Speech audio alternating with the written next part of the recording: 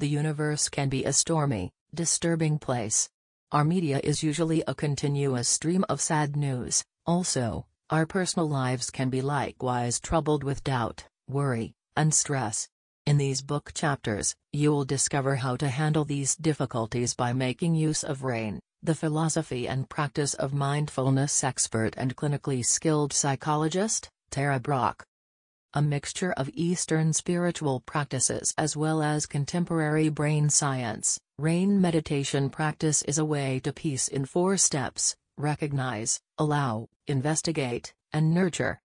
In these book chapters, you'll discover the abilities as well as mindset needed to enhance your own RAIN meditation practice. Loaded with practical hints as well as interactive narratives from an era of helping others to live in the present, the direction of Brach will assist you to gain the benefits of a more mindful life. Chapter 1: You can form the mental space you require to get that viewpoint, by making use of the RAIN meditation method.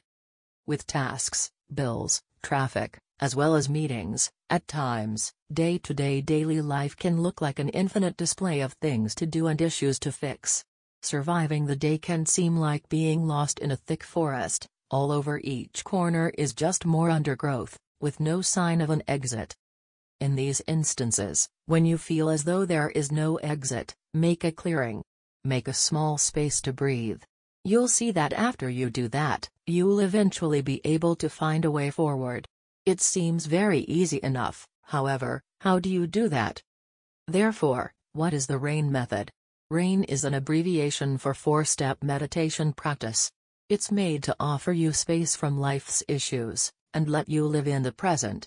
During the late 1980s, that was when the first 3 steps were created by Michelle McDonald, the senior Buddhist teacher. Since that time, Tara Brach has enhanced and mastered the practice, including the last step to awaken self-compassion. When you feel like you are overwhelmed, worried or nervous, what Brach refers to as being in a trance, practicing RAIN can assist you to let go of those negative feelings and be present in the moment. The RAIN meditation practice starts with R, which represents recognize. The reason is that, with this one, you need to first recognize you're in a trance.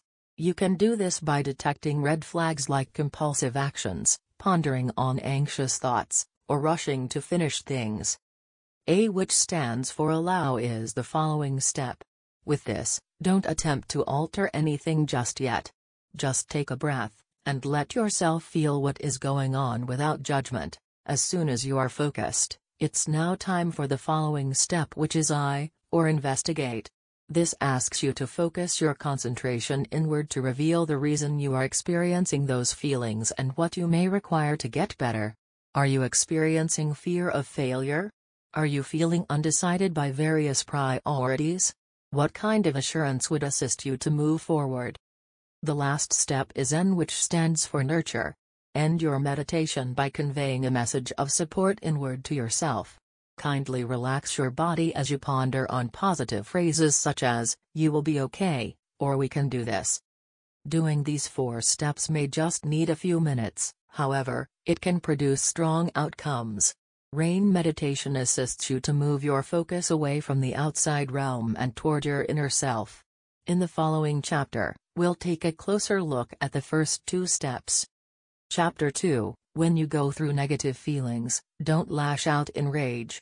React with kindness. Over 2,000 years ago, the Buddha traversed northern India passing a message of kindness and freedom. Although he didn't travel alone, the god of hatred and greed known as Mara went with him the length of his journeys. However, fascinatingly, any time Mara arrived, the Buddha didn't fight him off. Rather, he would meet the demon and quietly utter that, "Mara, I can see you. Come, let's drink tea." By doing that, the Buddha showed the first 2 steps of RAIN, recognizing and allowing. Mara comes in our own lives in the form of painful experiences such as fear, jealousy, and failure. When these emotions appear, we've learned to tackle them by saying no. We attempt to combat them, we blame them, or we surrender. RAIN teaches us to do the opposite. With RAIN, we learn to embrace these negative emotions without judgment, letting us react to them consciously instead of just reacting. Consider the story of Roger, a strong executive at a technology firm. The pressure of his work made him be short-tempered, mean, and wicked to the people he loved. Brach asked to assist him with the first 2 steps of rain meditation. Initially, she told Roger to shut his eyes and concentrate on an occurrence that had initiated his temper. Then, she told Roger to recognize how he felt in the instant of anger. He felt nervous, heated, ready to flare off. After she told him to allow himself to feel these feelings instead of responding instantly, he had to sit with his anger and just let it be. As he used an instant to feel the anger, Roger felt it going. These 2 steps may look little, however, when you recognize and allow negative emotions, you create space to react with compassion rather than anger. It is significant to make this process a routine. A lot of research studies reveal that practicing mindfulness consciously is a learned ability and it can be enhanced with time. You may not usually get it precisely correct, however, with consistent attempts, your brain will get used to it. Recognizing and allowing will turn into a normal aspect of your thought patterns. The same applies to the following 2 steps, investigating and nurturing. Chapter 3. We have to break down our defensive barriers in order to discover our inner love and kindness. During the 1950s, an order of monks needed to move their huge, cherished statue of the Buddha. During that process, it got destroyed, also the outer surface of clay cracked and broke. What the monks witnessed surprised them. The cracks showed that beneath, the Buddha statue was made of solid gold. The monks assumed that the outer shell of clay was included hundreds of years before, to safeguard the precious Buddha during a time of war. Also, they assume that there is a lesson to be learned from this. Just like the statue, we as well form hard outer shells to defend us during times of disaster. Also, similar to the golden statue, these hard defense mechanisms can at times hide our most treasured characters. The second 2 steps in the rain meditation practice can assist us with this process. These steps are investigating and nurturing. In order to reveal how this functions, Brach narrates the story of one of her students' daughters, Sophia. Sophia went through a really hard breakup as a junior in college. She was heartbroken and depressed, hence, she took a break from school. She was in such misery, she couldn't go back to school. In order to help her overcome this struggle, Brach guided her in rain meditation. After recognizing and accepting her feelings first, Sophia had to investigate the reason why she felt really lost and unhappy. She directed her concentration inward and got to know that deep down, she felt like a little kid, scared of being left alone. Her self-examination revealed the cause of her deep unhappiness. In order to assure this aspect of herself, Sophia needed to nurture that inner child. She nurtured it by putting her hand on her heart and saying soothing words to herself. Words such as "I am here for you," and "I care." As she uttered these words, Sophia mended the psychic wounds of the breakup and was ultimately able to go back to school. A different method you can practice nurturing, and find your own concealed gold, is to call on your future self. Relax, before starting on this path. Visualize yourself 20 years in the future. Reveal your present issues with this future and get their help as well as care. You'll see that they may provide you the assistance you require. Since you are more conversant with rain meditation, it's now time to think about how to use it in some of life's most frequent issues. Chapter 4. For you to improve, we have to let go of negative thoughts about ourselves. Unlovable, a failure, lazy. Harsh phrases such as these are painful and disheartening. Unluckily, a lot of people hear these criticisms every time and they don't hear it from some bully or outside antagonizer. They hear this judgment from themselves. All of us have some kind of negative feelings about ourselves. Even worse, they can be really difficult to disregard or let go of. The reason is that our brains are very much better at recalling painful incidences, such as the times we've not successfully done something or when we've been hurt. In the past millions of years, this prejudice was a beneficial survival nature. Currently, it makes us remember the worst events of our lives while disregarding the good experiences. When we continuously ponder on our perceived blemishes, they turn out to be part of our identity. The negative things we say to ourselves about being useless or unworthy, eventually, refrain us from attaining happiness and relating with other people. Practicing rain can assist you to shed these mental blocks. When you're pondering on a former error or saying to yourself, "Something isn't right with me," think of the first step in rain, which is to recognize that you're engaging in negative thinking. After that, allow yourself to experience the negative feelings related to that thought. Take note of the feelings it gives to your body. After that, investigate the belief. Question yourself, is this actually real? Oftentimes, you'll realize that your worst feelings don't map onto reality. Take time to ask questions about the fact of that negative self-belief. You're more likely to discover that they're exaggerations, misrepresentations, or total lies. As soon as you understand this truth, ask the question, what will occur if I let go of this belief? Letting go of a long-held belief about yourself, even if it is a negative belief, can be frightening. It can be as if your skin is peeling and leave you feeling unprotected or vulnerable. However, it also forms space for development. Mark Nepo, the poet, refers to this step of letting yourself to grow the exquisite risk. This is a risk since we leave the familiar, however, it is exquisite since we let inner beauty, sensitivity, as well as kindness to be discovered. Chapter 5. It's truly significant that we cultivate our inner goodness in order to defeat shame. This is a well-known story, a rich father that has two sons. The younger son requests for his inheritance early. He leaves the house and goes on to use his entire inheritance on a lavish lifestyle. A few years after, he becomes broke without any money. The son has to go back home with nothing except his shame. Although, the father doesn't reject him. Rather, he celebrates. He welcomes his son back with open arms and forgiveness. Sometimes, all of us have been this prodigal son, someone ashamed of our feelings and deeds. However, rain meditation practice instructs us that we have to also be the father. We need to learn to meet our own shame with compassion and love. What is the definition of shame?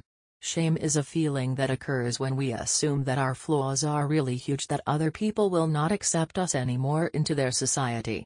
This deep-rooted dread of being expelled can be really stressful and disastrous, which can bring about self-hate. A powerful remedy to the power of shame is fostering radical compassion for ourselves, and this can be done via nurturing, the last stag in the rain meditative practice. Brach shows this with the illustration of a different student named Sean. During the financial crisis of 2008, Sean lost his work. After 16 failed months of searching for a job, he was still jobless. Without having any job, Sean felt as if he was failing his family. He felt as if he was a burden to them. He felt shame. In order to defeat this painful feeling, Brach made Sean practice nurturing. She told him to ponder on the support group he went to for other men in his condition. He focused on the respect they had for one another, and the society they'd created. By concentrating on those positive emotions, Sean was capable to cultivate his inner self-worth and discover the power to forgive himself. At times, for you to nurture your inner goodness, you might discover that you need to search for compassion outside yourself. Talk to the people you love, communicate with nature, or imagine the existence of an esteemed spiritual leader such as the Dalai Lama or Kuan Yin, the Bodhisattva of compassion. Feel the warmth of their love. Anywhere you see compassion, it's significant to be open to its healing ability. When you are practicing rain, use a few minutes all the time to feel the love of other people and tell yourself that no mistake is really huge to defeat. Chapter 6. In order to have power over feelings such as anxiety and fear, we have to face them directly. One time, a child experienced chronic nightmares. Each night, he dreamed that he was being pursued through the woods by a huge invisible monster. But, during one night, having gotten enough of these nightmares, he decided to confront his fear. He stooped and turned to have a look at the monster in the dream. Immediately he did that, the monster vanished and the nightmares stopped. This story gives a significant understanding of how negative feelings work. When we attempt to evade feeling them, they usually just get stronger still. All of us can accept that undergoing actual fear is not pleasant. Our hearts race, our muscles clench, and our stomachs tied up in knots. As a matter of fact, these feelings are really not comfortable that a lot of get scared of the actual idea of being scared. Fear forms fear in a vicious cycle. Rain practice can assist in eradicating this bad pattern. It informs us how to process fears in a healthier manner. The story of one of Brach's students called Brianna reveals to us how. Brianna was a skilled employee, however, she discovered that going to meetings with the new CEO of her company had turned into a key source of anxiety. What was the reason for that? She was threatened by him since he was bad-tempered, critical and rude. When Brianna attempted to overlook these feelings, she got distracted and she couldn't think well. After knowing about the RAIN method, she used the practice of allowing herself to experience her fear. Before every meeting, she'd deep breaths for a few minutes, feel her muscles constrict, however, tell herself, "It's okay, this feeling fits here." Immediately, she won't feel her fear as an unstoppable force anymore, however, she rather recognized it as a passing feeling. For instance, this method functions well for mild anxieties. However, what of bigger and more devastating fears? In these situations, where the feeling is a lot to tolerate alone, search for outside forces to assist cultivate your power. Look for a comfortable and quiet place. Sit and shut your eyes. Recognize your feelings of fear and let them exist. Afterward, visualize a caring person that you trust. It could be a thing such as a divine presence, Jesus or Mother Nature. Imagine yourself taking your fears and giving them to your spiritual companion. You could as well do this physically. As you give your fears, you will feel as though a burden is taken away. You won't be carrying this burden by yourself. Chapter 7, Investigating the Origins of Desire can assist us to cultivate inner wholeness. Max, a rich and strong CEO, came to Brach with an issue. He named it FOMO or fear of missing out. Instead of relishing the successful life he'd made, he was constantly busy with the next thing like a new tech device, an upcoming project or a vacation. He felt as though he can't be happy. According to Brach, FOMO seemed like a contemporary word for a really old affliction, having a lot to desire. In order to assist Max with his infinite pursuit of more, she gave him a classic koan from the Zen poet Ryokan: "If you wish to discover the meaning, stop going after a lot of things." Everybody has desires, it's an aspect of being human. All of us desire to feel connected, to feel that our life has meaning and to feel alive. Although, we have the tendency to easily lose focus of these spiritual desires, by getting obsessed with more real substitutes. We chase objects, money, or means of controlling other people. These chases are eventually not satisfying. By practicing RAIN, concentrating on step 3, investigating, we can reveal the roots of our immediate desires. When we do that, we can then cultivate those desires in a more wholesome way. Another student of Brach's called Fran, participated with this actual process.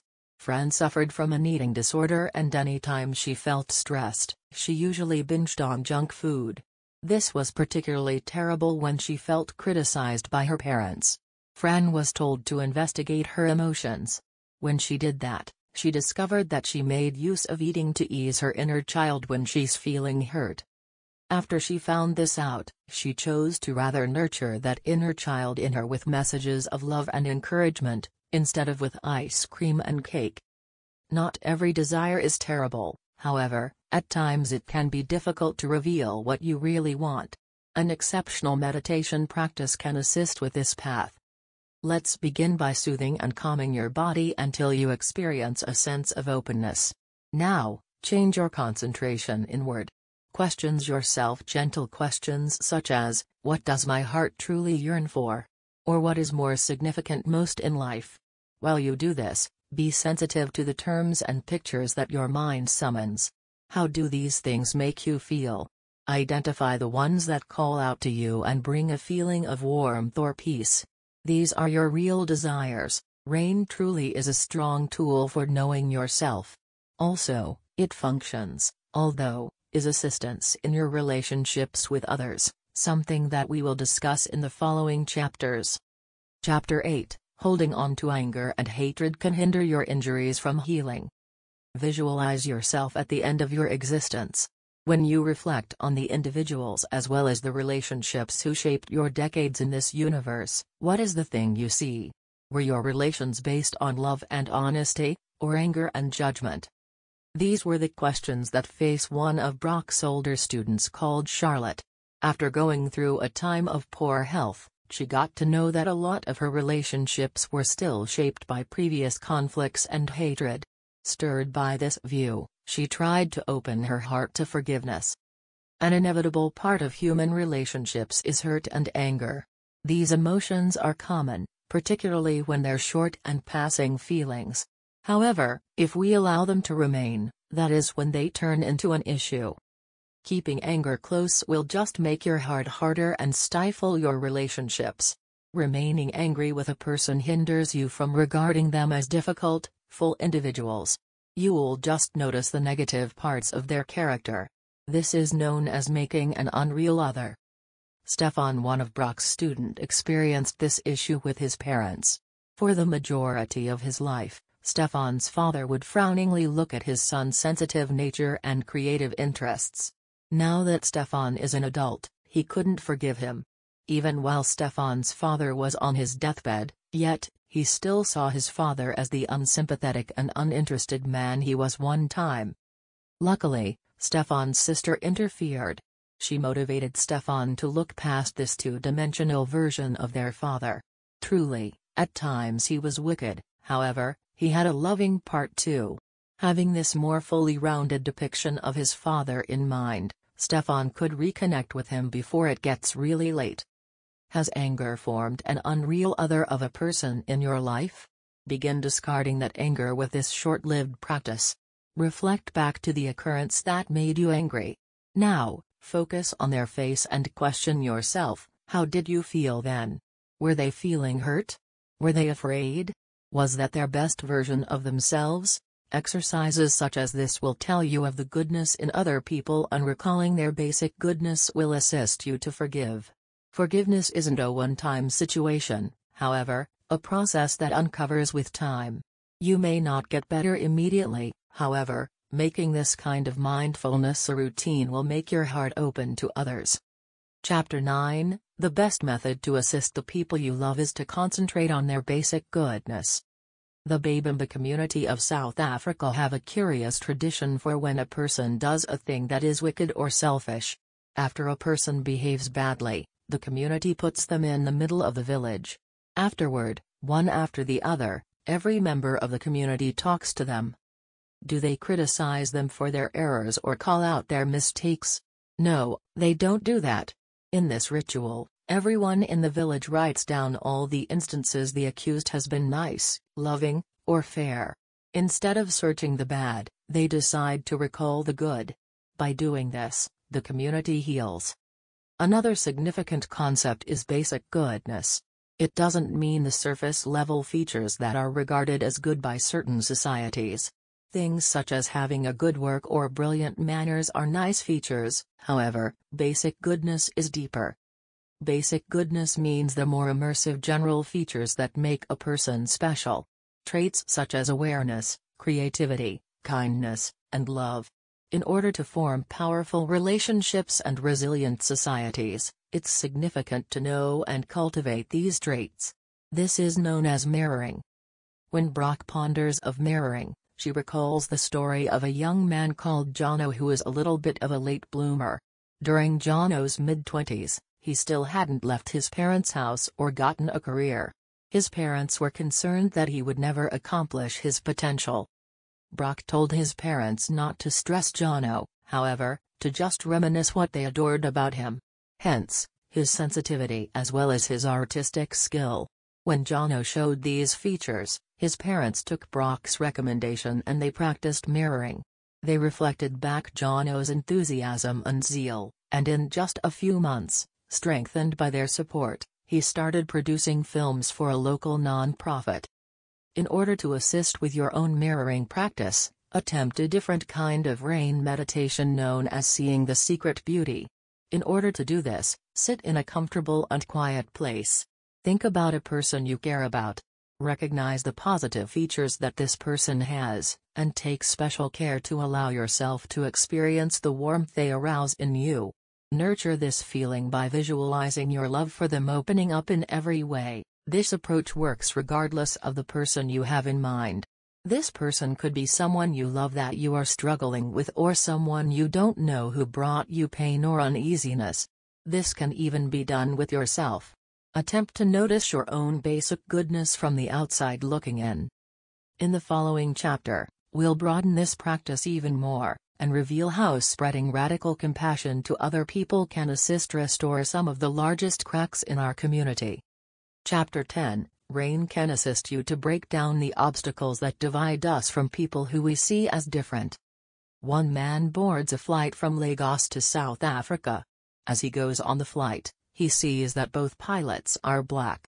Initially, he doesn't really see anything wrong with it, however, when the plane hits bumpy turbulence, he becomes afraid. He thinks, do these pilots have the required abilities to land well?